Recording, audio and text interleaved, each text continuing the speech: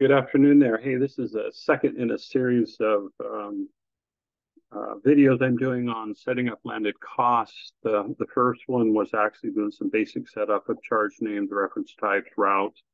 This one we're going to jump into a little bit of, when I get the landed costs on the trade operation, how does that affect cost accounting, and how do I get those amounts to show up as part of my product costs and in specific standard costs today, and how that affects standard cost, and then by extension the purchase price variance. So several setup steps to go through.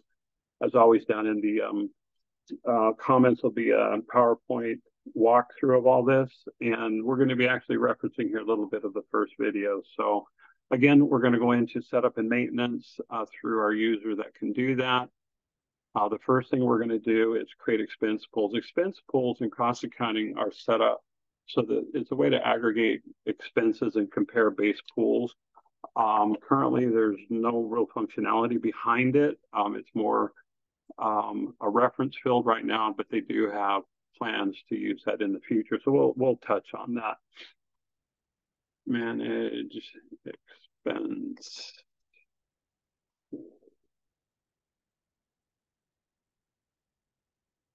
Overhead expense pools. There we go. So these are set up in the system, something you might go through during your implementation. Let's see, we can start with US.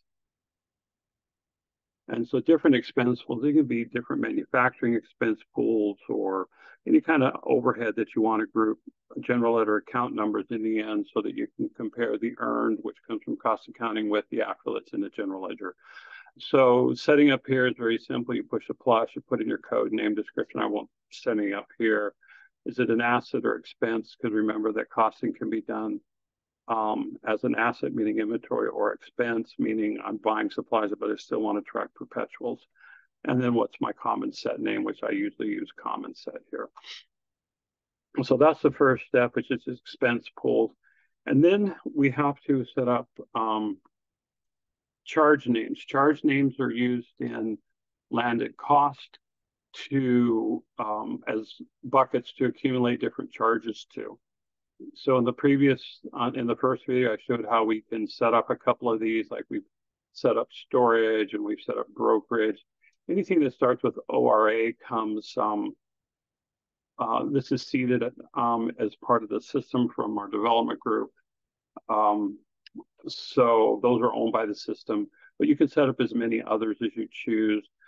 You can put in a name, a description, you can even get into default allocation bases. But those can be overridden at the trade operation level. So again, setting up a charge name so we can accumulate charges, and then reference types.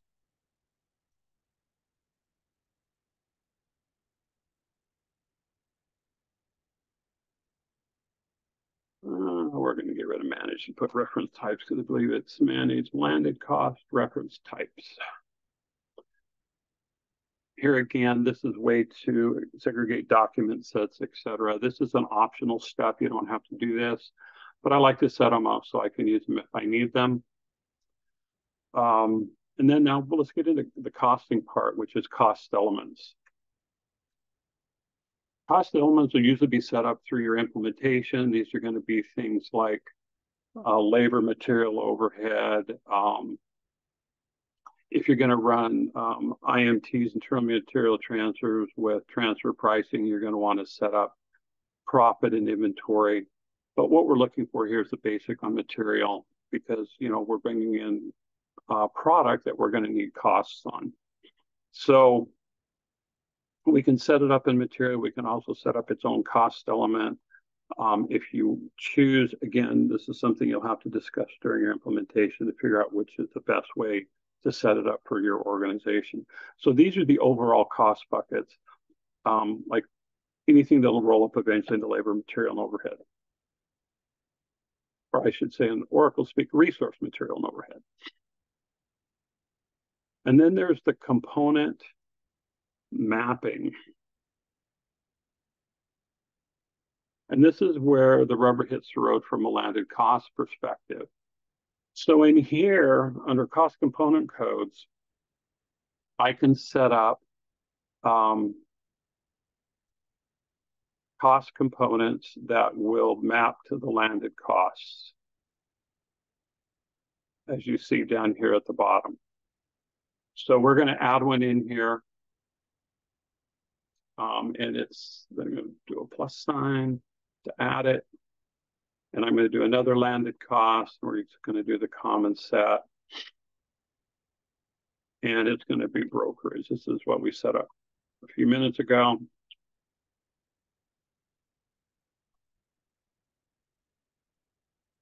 And brokerage.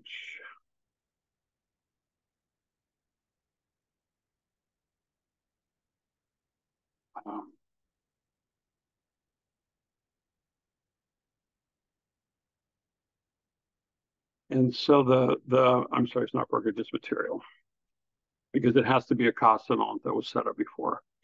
So brokerage is going to roll up to material. So I now have two landed costs components here, one for storage fees, one for brokerage fees, and they're going to roll up into material.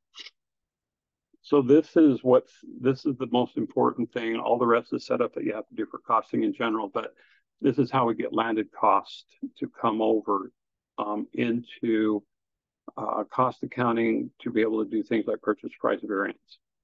So we're going to go ahead and save and close this. And once this setup is done, the next step really is to go through and create your standard cost. So we're going to hop over to our cost accounting manager. I've set up a cost scenario already. So we'll go into cost accounting. We're going to go into manage cost scenarios. And we'll bring up the one here, my test scenario. I'm going to go ahead and open it up. And I'm only rolling one item. That way it runs quicker. I have to set up it's called manage standard costs, is where you set up material costs.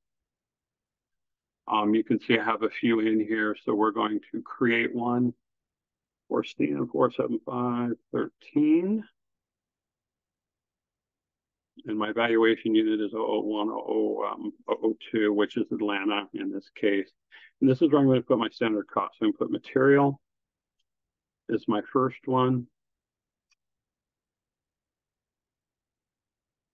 And it's going to be, let's say, $14. The next one can be storage fees. So this is one of the ones from landed costs, and I think it's going to cost us, standards $1.50 per unit on storage.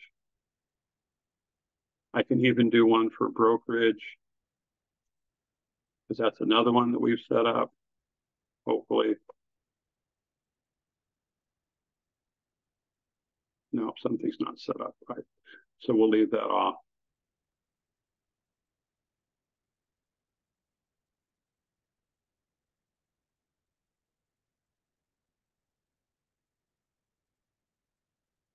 I love it when things work out. So we'll go into here. You can see here that we've set up material and storage being my landed cost item. And then at this point, you would go ahead and roll it up. Once it's completed successfully, you can come in and view rolled up cost. And it will have added in the cost of all the different components of material. Material, here's my storage, which comes from my landed cost.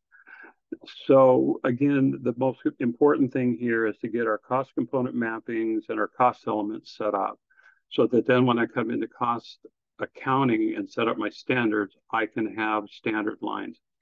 And so when invoices come in or posted and then all the processes are run, it will create purchase price variance off of what we said the standard storage fee was in this case and what it actually came in as. So that way we start to see PPV by item for those items as part of our landed cost.